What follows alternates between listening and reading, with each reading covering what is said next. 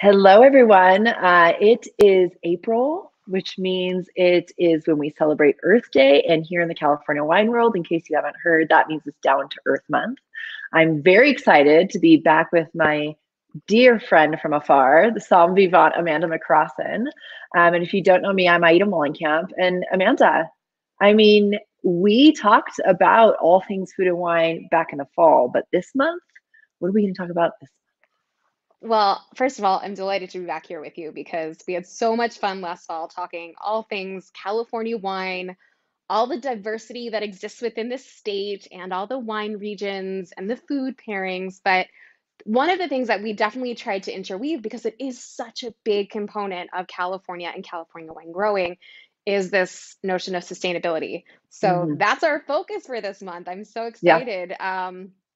Yeah, And I we mean, I don't are, know if everybody remembers, but back in November, we even were having like sustainable caviar from California, all things sustainable. And I think sustainable wine, though, as somebody who's like been embarking on my wine education journey in the last year, it's definitely, there's a lot to unpack. And yeah, so I'm really excited to learn from you. I know we're both learning together. yes. So hopefully all of you who are joining us will also learn something along the way. There's lots of education happening. Okay. Yeah, no, it's a good point, Ida, because we are both food and wine lovers. You are a food and wine expert. I'm a sommelier, so I definitely lean on more the wine side. But sustainability is a place that, is something that is continued education and something that we can always learn more about. And I certainly am not an expert. I know, we are sort of in the same boat. We're learning as Yeah. we go. And that's sort of the theme of this whole thing is to really learn with you, sort of eradicate some of these misnomers. I think Hmm. sustainability is one of those words that sort of falls under the category of like greenwashing sometimes, which is Yeah. really, really unfair. Yeah, it is. I mean, Um, I think that when you first hear the word sustainability, because I guess it's just more broadly used than other terms that we hear out there, mhm. it just as people just assume like, yeah, that's amorphous. It doesn't really have any Right. boundaries to it. But there are distinct boundaries to it, especially here in the state of California, especially when it comes to wine in California.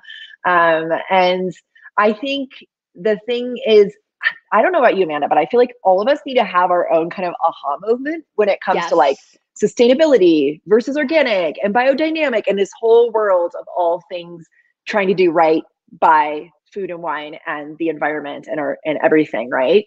Absolutely. So what was your kind of aha moment? What like cemented it for you? Yeah, no, that's a really good question because as you know, and as someone if any of you watched our series in the fall, I grew up in the East Coast, and while I love my native land of suburbs of Philadelphia, it was also a place where we don't see agriculture in the way that you see it in California. And certainly moving from New York City, which is where I was prior to Napa Valley, to Napa Valley, where I am now, it was a mind-boggling, overwhelming experience for so many different reasons, but getting to know the vineyards and the winemakers and seeing sustainability in action, like, talking with the winemaker about, I remember asking a question like, "Oh, is this vineyard, certified organic?" And they'd be like, "Well, we practice organic, but we do a lot of other We're things not that, certified. exactly."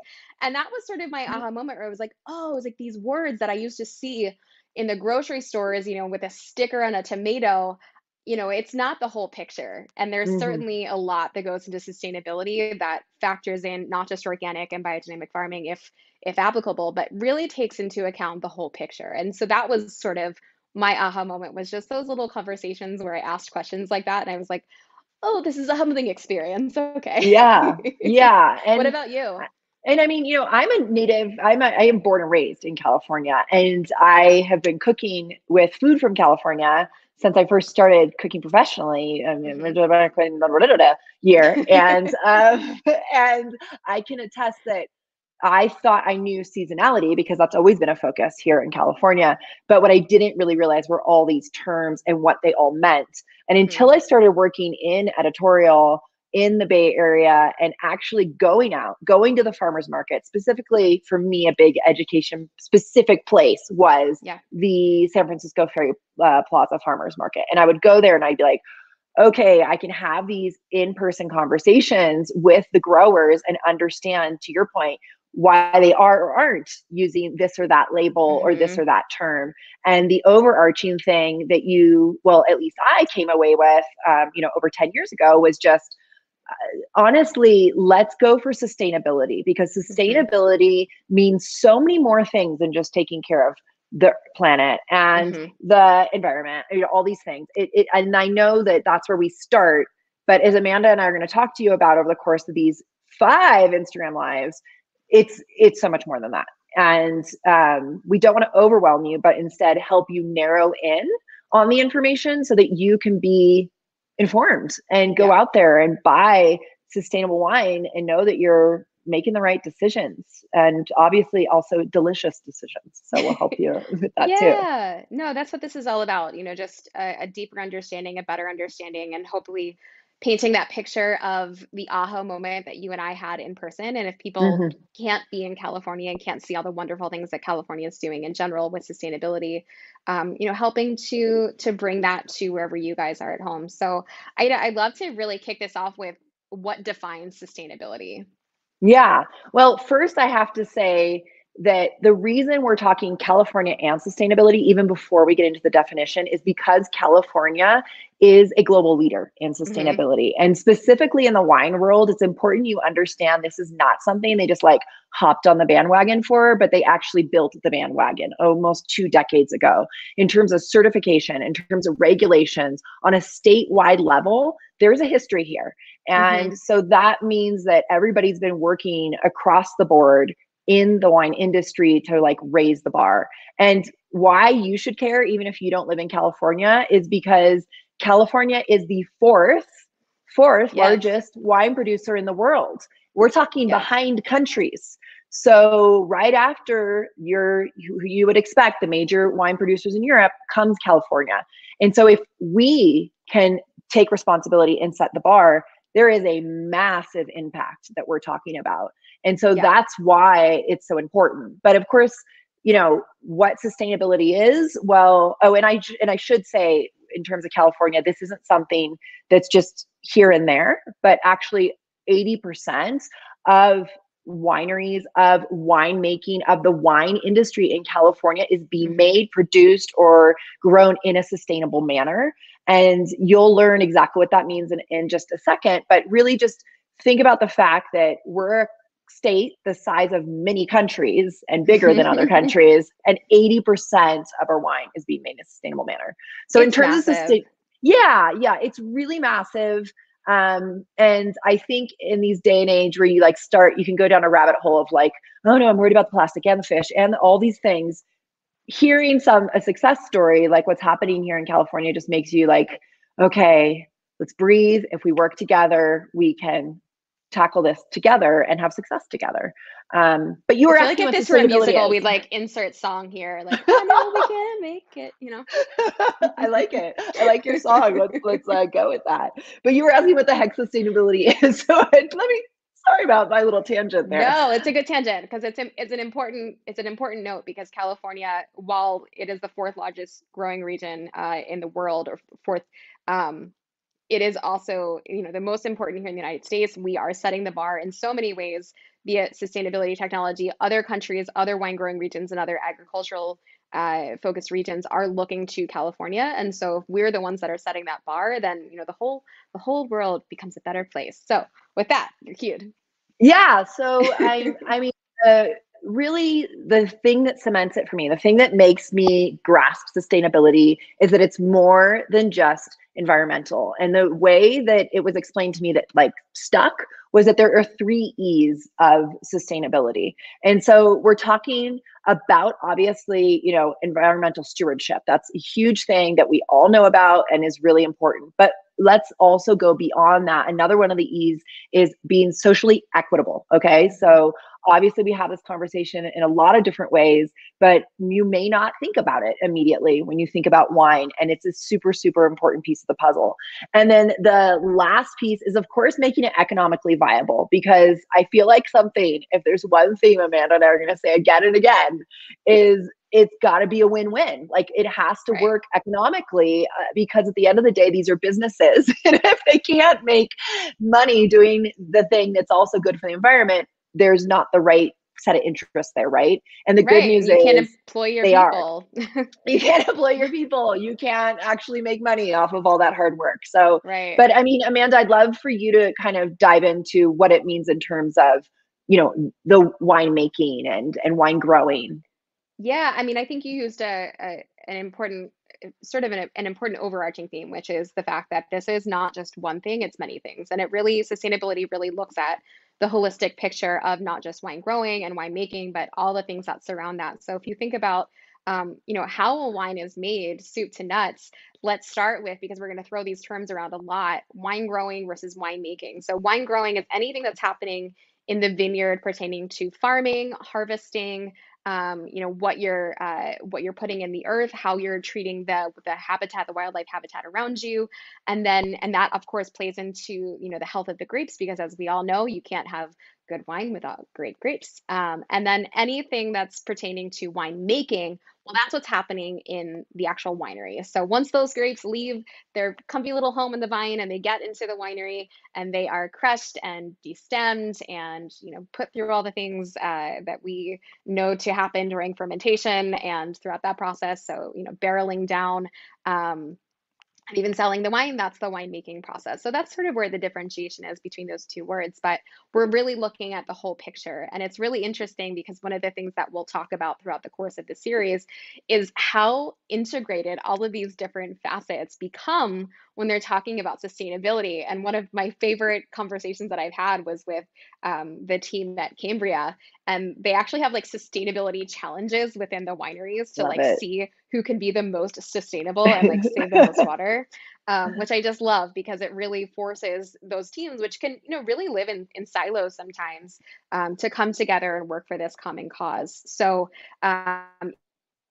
it's not about what's happening. It's not about what's being put into the wine itself. It is about the overall package of what's happening in the actual wineries. So I guess as we dive deeper, because we're going to basically take it from here and keep going down, down, down, down, down. Yep. Fun, Of funnel, funnel, of the funnel.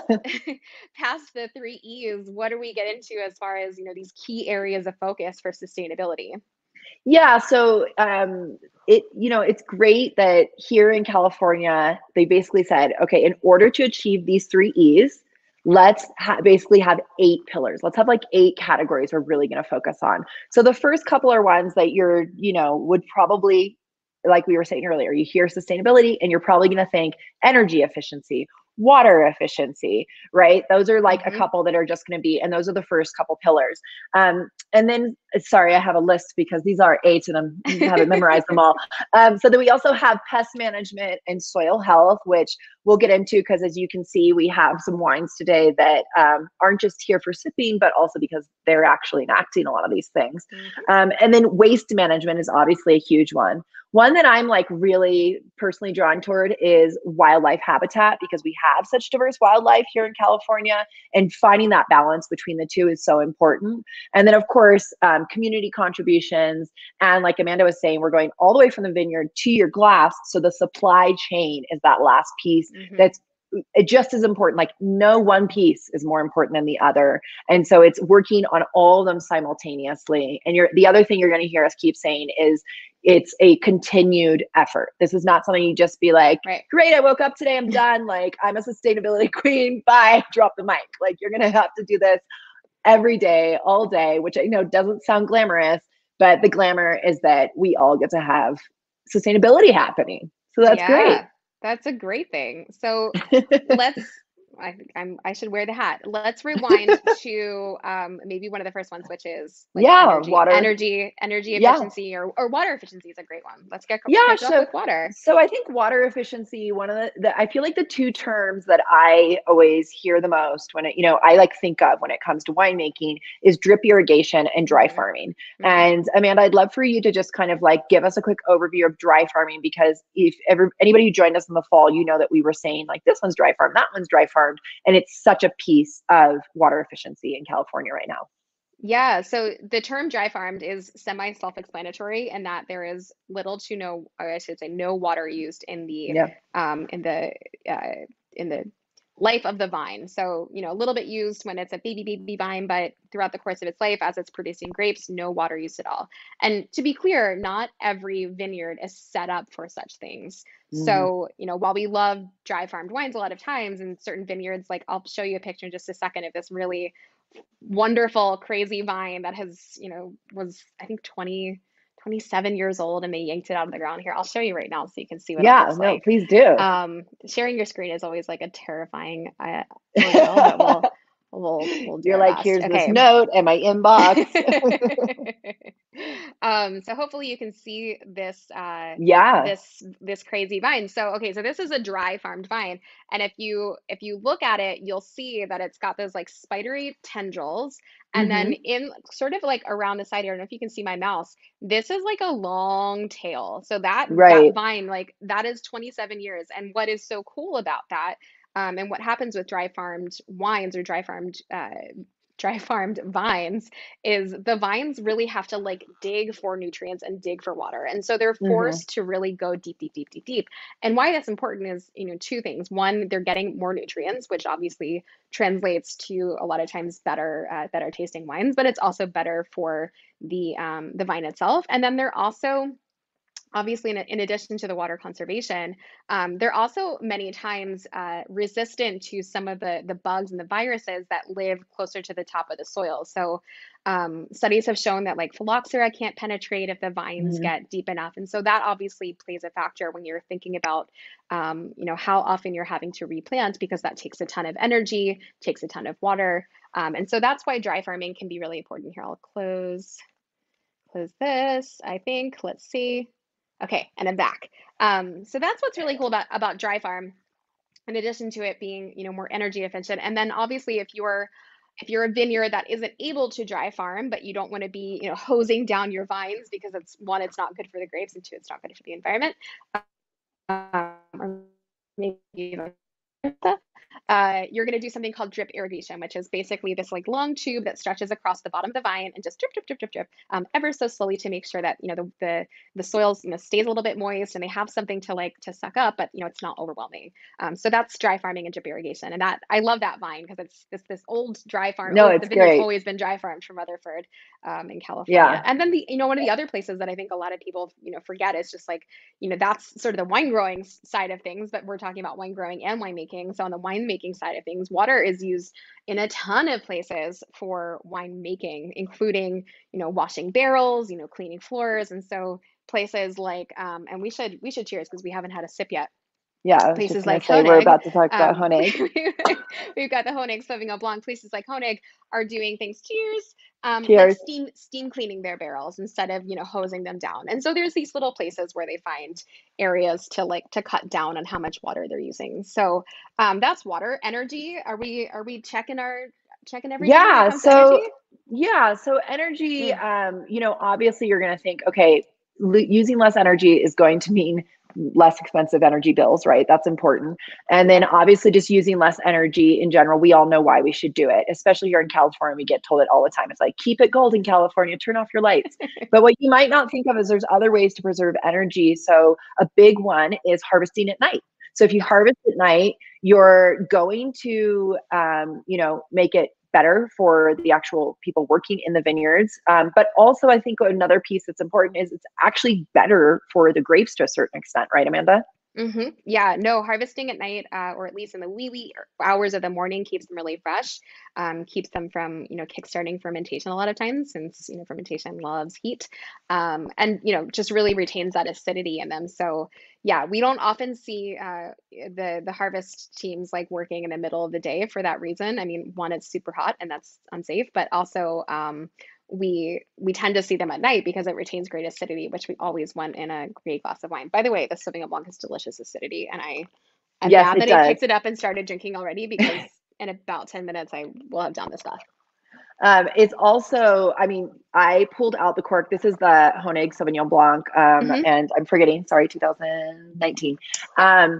And I pulled out the cork, and it was just like grapefruit had just been sprayed across my kitchen, y'all. I mean, it is Yeah, like, I mean, so fabulous. So it for is so somebody like good. me who loves a Sauvignon Blanc with a good amount of, citrus, I'm like, ooh, it's here for me. Thank you.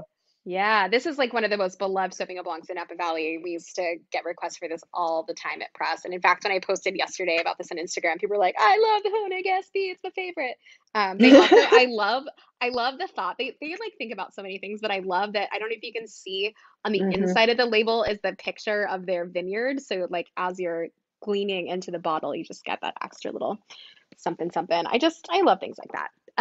Yeah. And So I mean, energy. just for people who haven't been from California, I guess we should also say not only is it beloved as a Sauvignon Blanc, but it's also like an old school Sauvignon Blanc. Like Yeah, Honig's been doing Sauvignon Blanc since basically the 80s. So they know yeah. a thing or two about it. They do.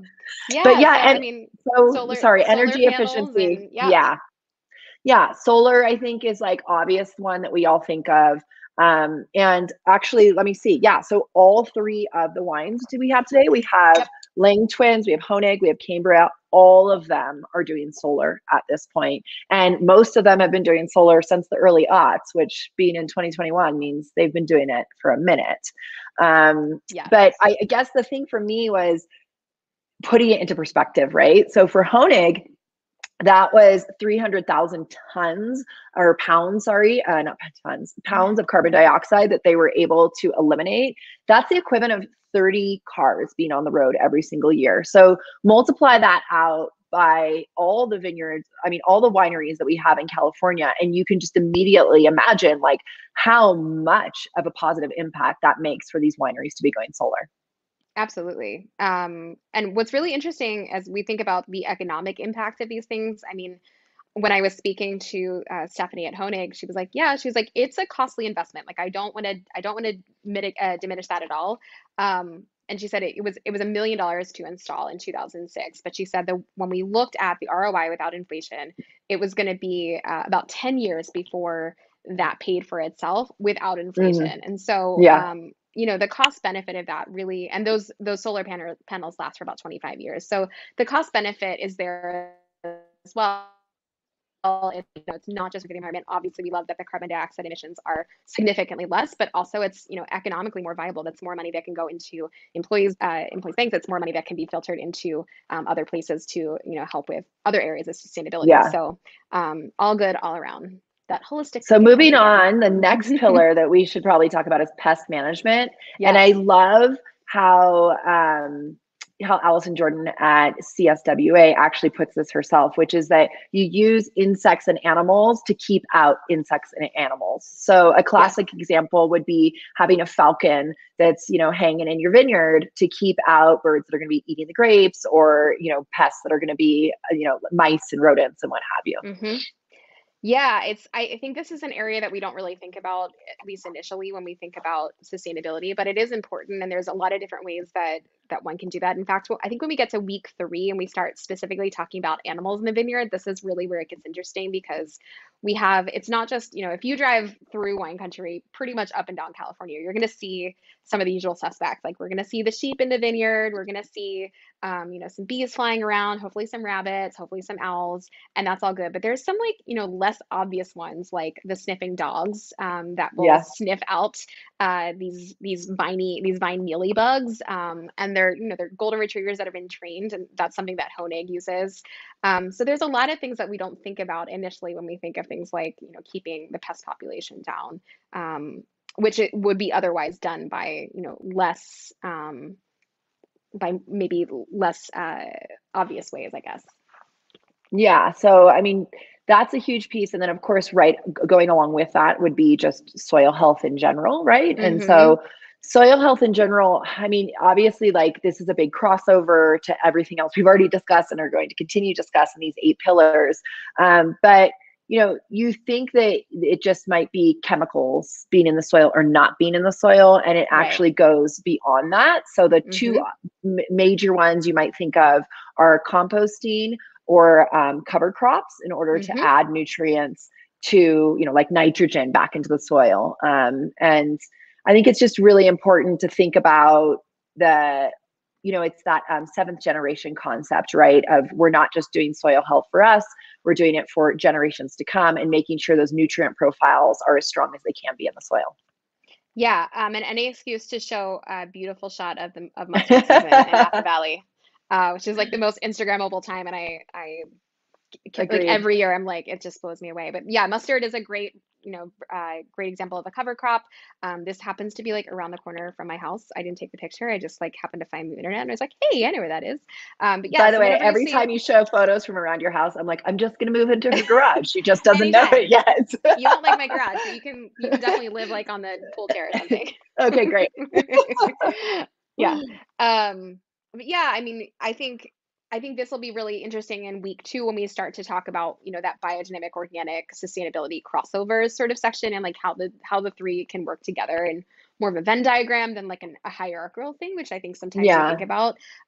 Yeah. But yeah, I mean, I think this is really important because this goes back to that aha moment that I had, and I had it again when I was speaking to the team at Cambria. In fact, cheers, we've got a little Pinot from Julia's vineyard from Cambria, Yes. which One is of the named after one of the daughters of the family. yeah, I don't know if you know this, but the Jackson family is really, really invested in all things sustainability, climate change, really, just environmentally conscious, everything that they do. So this is not Yeah. just Cambria, this is all of the brands across the board. And yes, this is named for Julia. This is Julia's vineyard.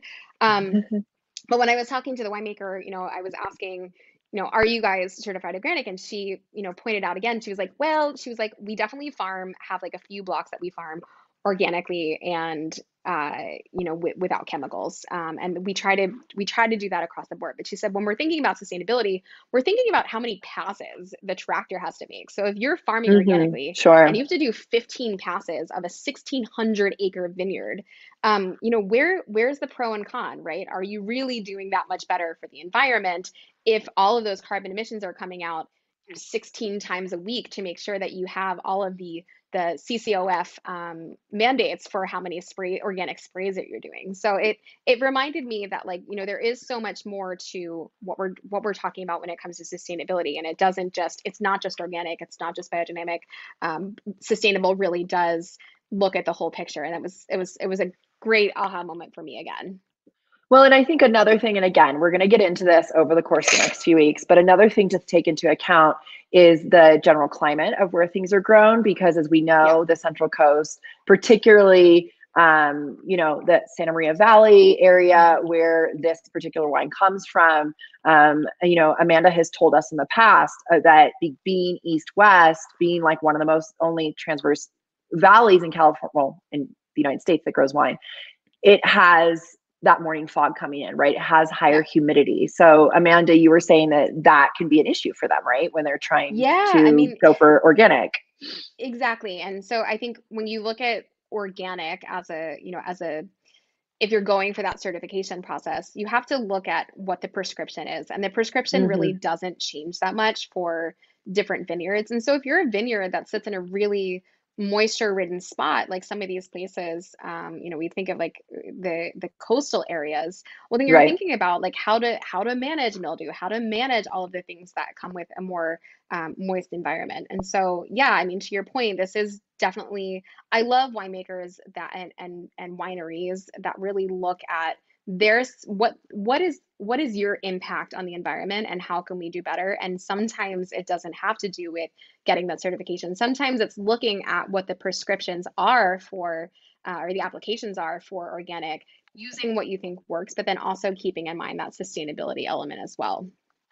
Yeah, I mean, we're really talking about a greatest good conversation here, right? Mm-hmm. And so, that one of the other pillars that we were mentioning is waste management, and that's again like a greatest good. Like, can we compost? Can we recycle? How can we use the great pomace, and not just have that go right in the trash? Exactly. And there's just countless examples of this across the Golden State of wineries thinking about this on a daily basis. I mean, I know some of my friends who work in Napa, just in the tasting rooms or in the restaurants of some of these wineries, they're even taking it down to, okay, the packaging, if somebody wants like a Yeah. picnic version of our food. So we're not just talking about this bottle, this glass in the winery. We're talking about the whole business of these wineries being like everything we're doing from when we get to work in the morning to when we leave, and even how we get to work in the morning and how we leave, Yeah, and no, how it can a lot of have all these these impacts. wineries have like, carpooling incentives, and that, Yeah. that will go into like waste management, contributions, like it goes into all of it. Like there isn't one, I think Yeah. all of these categories sort of overlap with each other to some degree. Wildlife habitat, certainly plays into pest control. And I love Yeah. Lang Twins, which is this rosé that we're drinking. It's Yeah. delicious. It's An Aglianico Aglianico, rosé. which we Oh, never seen Aglianico rosé, but it's like it's one of those perfect rosés that gives you all the brightness you want from a rosé, but also has great like just sort of soft texture. So it doesn't, it like kind of zips across, but it has like a nice sort of velvety cushion to it as well. But yeah. Aida I just Twins, love how much flavor can come out of a glass of a wine that's coming out of Lodi, which is where Lang Twins has their wines. yeah, I And I love think you really Lodi. see it with something like this. But yeah, sorry, you were saying Lang Twins, No, it's wildlife really interesting habitat. because I think they're at third generation now, and they looked at this vineyard that was planted next to their creek bank, I think, which is right next to their Montepulciano vineyard, and they looked at it and they were like, this doesn't feel like this is supporting the wildlife around us. In Yeah. fact, if anything, it's like it's doing a detriment. Like these animals have no place to go, and they used to be all over here. So they basically ripped out that vineyard, and years ago, I mean, this is 20 years ago, I think you said, maybe more than that. They started replanting some of the trees that had been there before to bring back that wildlife. So, was it the economically most beneficial decision at the time? Probably not, because I'm sure they lost some grapes because of that. But like long term, you're looking at, because you did that, you're looking at, less pests that are going to do more damage to the vineyards that are surrounding that. You're looking at a whole slew of things when you just Hmm. reinvigorate the habitat that is around your vineyard. So, And I actually love a couple terms that these wineries themselves have said to us as mhm, we've been researching on them. And the Lang twins say, even like in their branding and everything, they say it's a constant effort every day, right? And so yeah, that's again that sentiment of like, this is never, our work here is never done.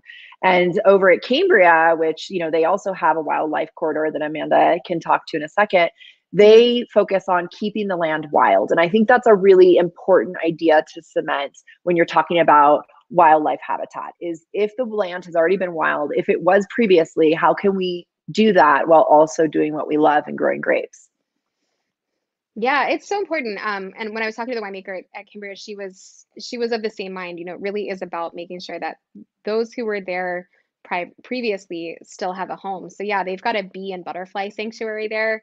They have a animal habitat corridor to keep the land wild. So it's really interesting because I think you would, a lot of times you look at the business side of the decisions and you're like, well, that doesn't make a lot of economical sense, but in reality it does. And I love that the teams at Jackson Family really look at all the different facets of their business and say, well, let's not think short term, let's think long term. And they're Yeah. thinking all of these wineries are thinking extraordinarily long term, because without preservation like this, there is no generation, there is no next generation, next generation, next generation. If Yeah. you're harming the land and doing damage right now, then what does that say about your future?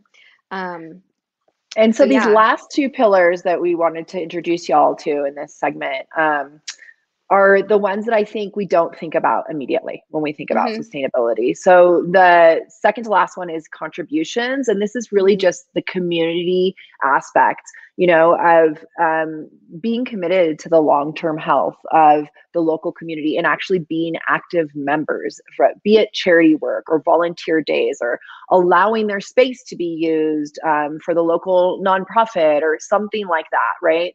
Yep. And then, of course, there's I actually really liked, Amanda was talking to me about Cambria's Rooted for Good. And so I'll let you explain that, Amanda, but that sounds very Yeah, fun. they do community service twice a quarter as a team, and so yeah, Rooted for Good is one of those. So they'll do like beach cleanups.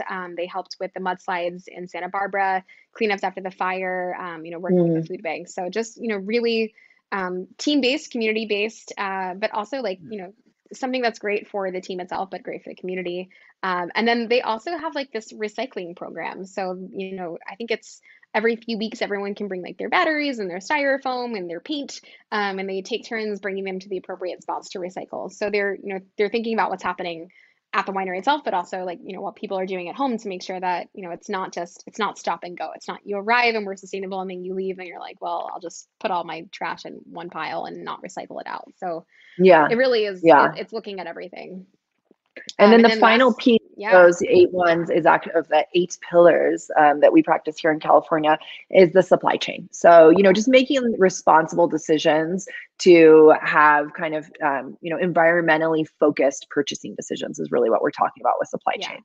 And can I just say that I really love supply chain on a very selfish and personal level because there are some bottles that I've picked up and have and had to hold with one hand and pour without spilling, and they're extraordinarily heavy, and the boxes that they come in are extraordinarily heavy, and every time I'm Yeah. like, this can't be good for anyone. Like, who is this helping right Yeah. now? So You're like, one it's of the not good for things my carpal tunnel as a sommelier. Exactly. It's not Exactly. good. So one of the things that you see often when it comes to fulfilling that supply chain requirement is a bottle that is not quite as heavy. So, glass that is, I think Honig uses glass that's 85% of what a traditional Bordeaux bottle would be.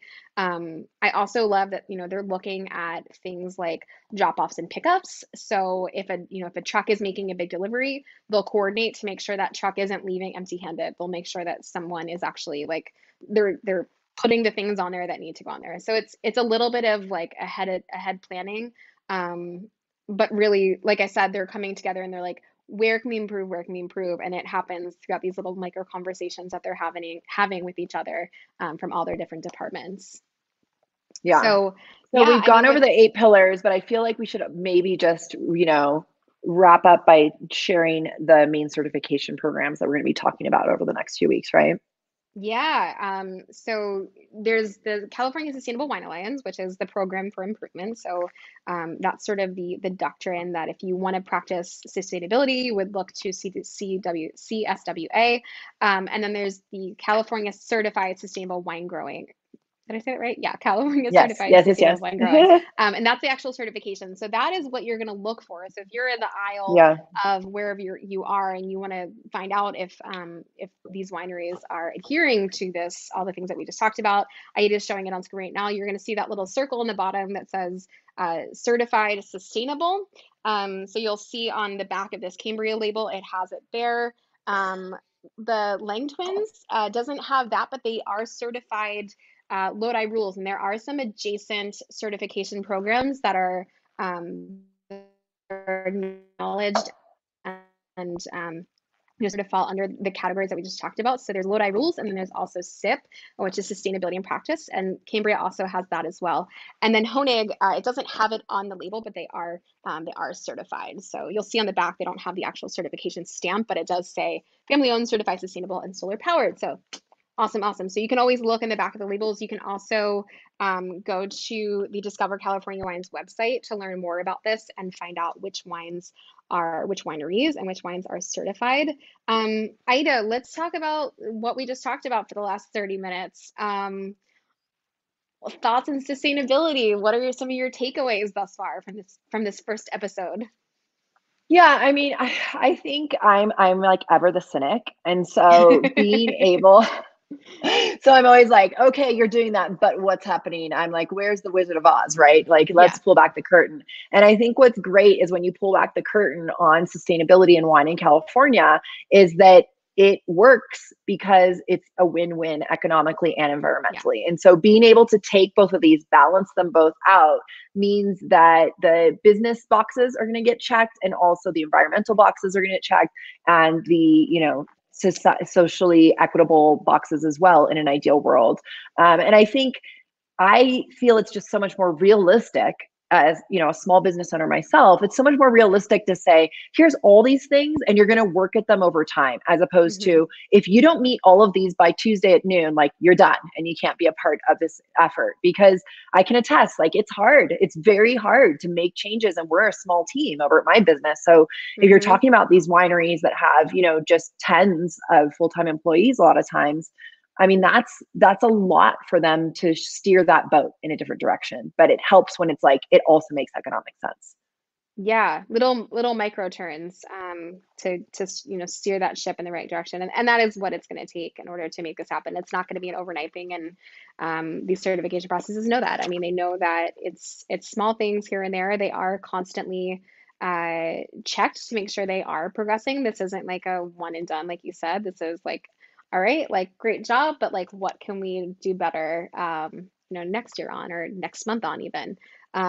Yeah, I love how involved everyone is. I loved talking to Mhm. some of these wineries about what they're doing and hearing that it's not just the owners that are taking interest in what's happening, it's everyone. So, like I said, these little competitions that are happening among each other. I love that, like, Cambria's Julie and Katie's sort of like personal projects. So there is like a special sort of, um, I guess the team there feels like they really have to up the ante to make sure that because it's they are women owned and operated, like hear me roar, and then they're Yeah. also, it's Julie and Katie's, so they're, they feel like a certain, I don't know, pressure to really like show them how great they can be. So I love that. And I love that, like you, I was sort of cynical about sustainability. I was kind of like, oh, whatever. But as I think about my purchasing decisions in life, I'm thinking about, what is the impact of my dollars spent? Am I not only getting what I want as a consumer, but also making sure that my money is going to a good place, i.e., are we doing good? Is this company doing better by the environment? Are they good to their employees? And that's really what I want. And so I love that I can Yeah. walk down the aisle of wherever I'm shopping for wine and look at the back of the label and see that. So this Yeah, is I going to be think such a fun series. it is going to be a really fun series. And I think one of the main goals Amanda and I are trying to achieve here is to help you to feel really like you can go and make decisions that are informed when you're going into the store, you're going into the restaurants, when they're open back up again and what have you. And I just will say to that, that one thing that really helped me was to tackle this one piece at a time. So I am first a chef. I was like, okay, I need to understand sustainability, local eating, organic, all these things in food. And that if you've never entered this world, that's a-okay. But we're here to help you hopefully take that first step with wine. And I promise you, once you learn all these terms and all these ways of figuring out how to make responsible purchasing decisions, it's just going to get easier, whether that next step is with your food or your cosmetics, or your clothes, or whatever it is. Yeah. Yeah, we've got 4 weeks in addition to this one to really deep dive into this. Each week will be sort of themed out. Next week, we are tackling that probably the most asked, most Yeah. misunderstood element of sustainability, which is how it aligns with organic and biodynamic. So if you are watching this and you've got questions about that, please put them in the comments below. I will be sure to check them, after this stream ends, and we'll be sure to hopefully address them in our next one. But we really want this to be a conversation. We want this to be interactive. So this is just like sustainability in practice. We want this conversation to be ongoing and informative and helpful. So if you've got questions, hopefully we can find the answers for you. So I'm excited, Aida. I'm so happy to be back with you and Yeah, I drinking am all the too. wines, which I feel like we didn't drink that much Drinking of today, all the but wines. next week. We didn't, but yeah, and every week we're going to be sharing three more wines from California that Mhm. are working in their different ways to be sustainable. So, if Mm. there's not multiple, there will be at least one wine over the next 4 weeks that I'm sure will pique your interest on the sustainability conversation. So, Yeah, and I guess Amanda, we should tell everybody that we're not your only source of sustainable conversations in California. We're this is just one tip of the this is very iceberg. true. This is very true. Hopefully So not. I you can I hope we're not your only source. exactly. I hope not. So you can go to discovercaliforniawines.com. And if you want to get right to what's happening this month related to all things sustainability, it's discovercaliforniawines.com/D, the number two, the letter E. And that is going to tell you all the events that are happening. And guess what? There are virtual and live events. If you are in California, there are live events starting to happen again. So, head there. And then hopefully we get to see you again next week at 10, the week after at Yeah, 10. And guess what? Every Thursday in April at 10 a.m. right here on Facebook. that's right. Same time, same place. We'll try to keep. We had a lot to cover this week. We're trying to keep it to 30 minutes, but Yes. Sorry. we don't have to Apologies. say. No, don't apologize. Never apologize. It was great to see you and talk all things sustainability. I'll see you next week, same time, same place. Okay. Thank you all so much for watching.